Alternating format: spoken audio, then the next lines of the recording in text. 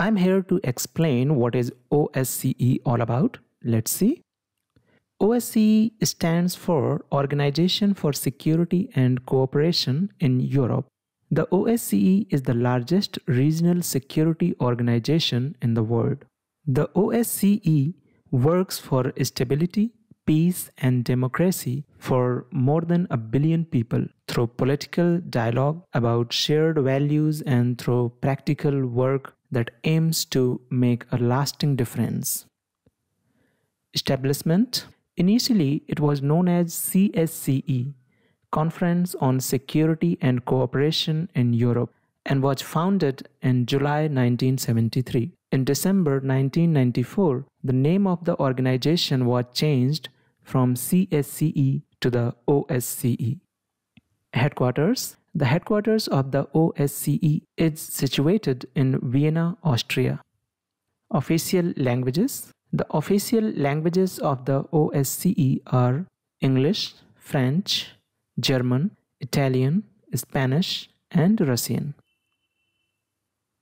Members of the OSCE. The OSCE comprises 57 participating states from 3 continents: North America, Europe, and Asia. It covers around 1 billion population. Let's see the 57 participating states. Here's the list of 57 participating states. You can check it out. Let's move on. Partners for cooperation. The OSCE maintains privileged relations with 11 Asian and Mediterranean partners for cooperation to better address shared security challenges.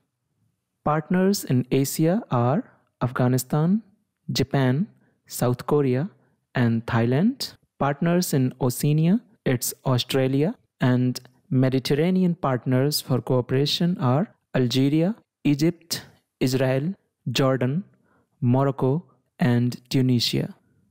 Objectives of the organization.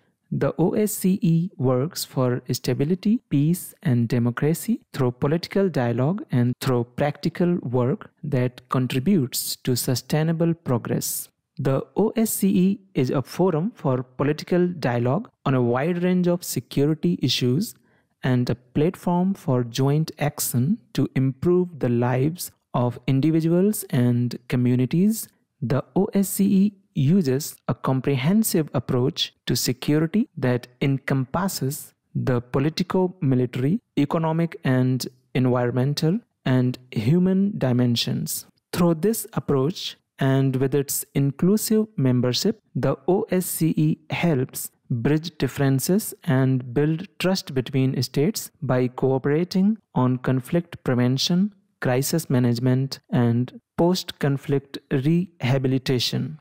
With its institutions, expert units, and network of field operations, the OSCE addresses issues that have an impact on our common security, including arms control, terrorism, good governance, energy security, human trafficking, democratization, media freedom, and national minorities. Let's move on.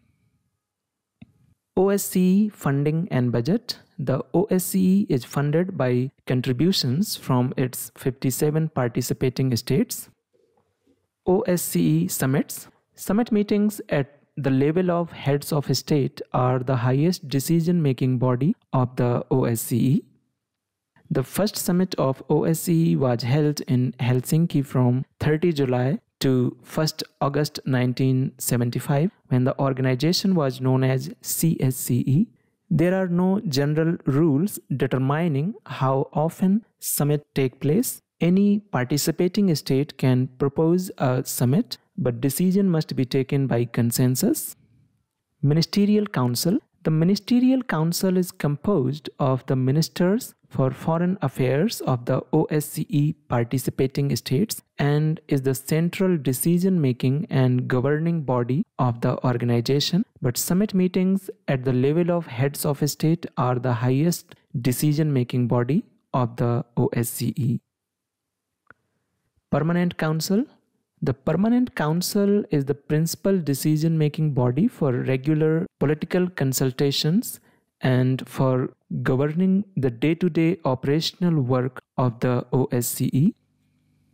Forum for Security Cooperation. The forum works to increase military security and stability in Europe and covers some of the most fundamental politico-military agreements of the OSCE participating states.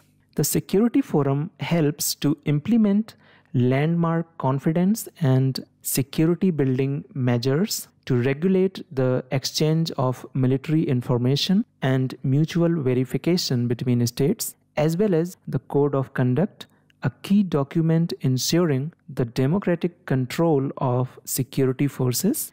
The forum also deals with the non-proliferation of weapons of mass destruction. OSCE-related bodies. These bodies are not the initiative of the OSCE, but they are directly related to the organization.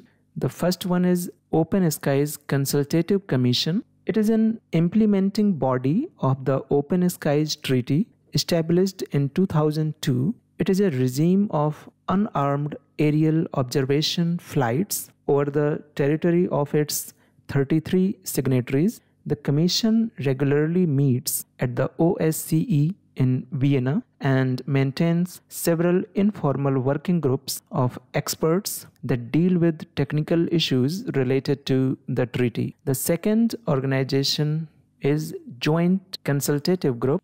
The Joint Consultative Group is based in Vienna and deals with questions related to the compliance of states with the provisions of the 1990 Treaty on Conventional Armed Forces in Europe. That's it for now. We will come back with a different topic. Till then, keep watching NaRvi Academy.